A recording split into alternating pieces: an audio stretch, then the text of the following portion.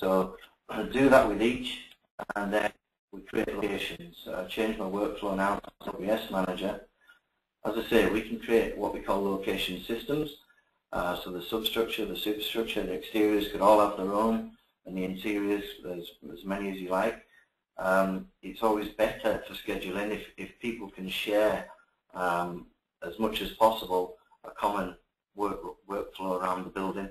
It helps you to optimize the tasks, but we can cater for as many that is required. I'm not going to do it on this just because it's a very simple example. So if we create the location systems, then we need to create the physical locations. So I've got my project here. We start with a complete bounding box, and then I'm going to put that in block plan view. And we've got some tools in here. We can snap to certain areas, or snap to the center and break it that way. And I will make it another way as well. I'll do something maybe a little bit more decorative, just so you can see when we have the quantities in the schedule. So once we've done it, these are the locations we're going to have. Then we just need to refresh the quantities, recalculate them per location.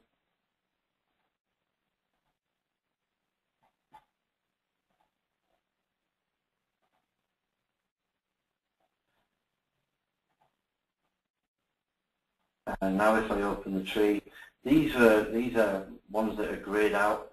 They were just the other side of the line which I cut. It knows there's nothing there, so just tidy those up. And then you can see each of the locations, and I can isolate them. And these will be, now we have the quantities of everything that's required in those locations, which will drive the schedule. I'll just give them a bit of a naming structure.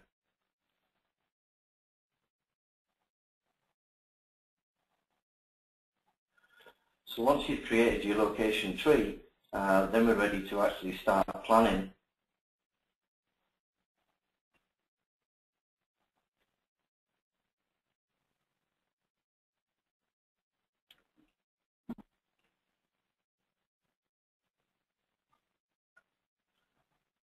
And this is our control software. For those who aren't familiar with Flowline, this is a different way of representing the information that you would see in Gantt. So we have the locations that we've created. You can see the A, B, C, D down here on the left-hand side. We have the timeline across the top. And because this information is come from the actual estimate and the locations that we've set up, these lines are based on the quantities in the schedule. Okay. Each of the tasks are starting today. They're all starting at the same time in the same place, which you know isn't going to work. So I need to add logic. Just for those that aren't familiar, here are the same tasks represented in Gantt. Again, there's no logic. So first, I'm going to go to the resource registry, and the scheduler could use his own resource data and crews and inputs. Or we can say, I want to use the ones that are actually in the estimate as a starting point, and we can update those. That brings in the ones that I've just created, and then we can add some logic. So whereas in a normal Gantt schedule, your logic you have to create for every single location or copy and paste it from location to location. The way this works is slightly differently, and if I just say that formwork always goes before the rebar, before the concrete for this particular element, wherever that was found in the building, it would automatically add that logic. Okay, so you can see the logic is now added in here. And if I go to the flow line, so something that you can't really see is the how good or bad that schedule is in here, especially when you've got a huge schedule with lots of different sheets and pages. It's not that easy to track. In the flow line view, I can see that the productivity of this task and all these tasks are all completely different. So we try to balance it as much as possible.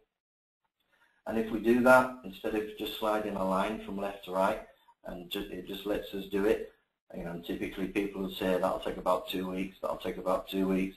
There's some logic involved.